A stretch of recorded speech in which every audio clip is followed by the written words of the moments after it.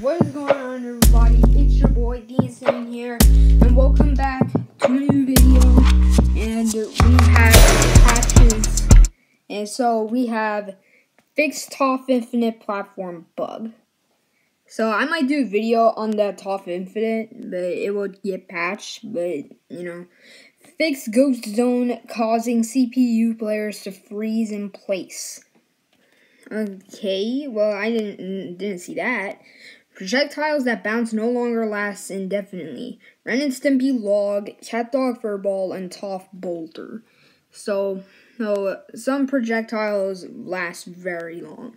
And now we have projectiles that bounce no longer disappear when making contact with the wall or ceiling. They will continue bouncing for their spawn duration. So that's just fixed, I think, later. So next we have Michelangelo, Patrick, Helga, Zim, and Oblina. And so let's start off with Michelangelo. Fix Michelangelo up air not hitting airborne opponents. Fix Patrick a command input not activating armor. Fix Helga down on special not gaining invulnerability.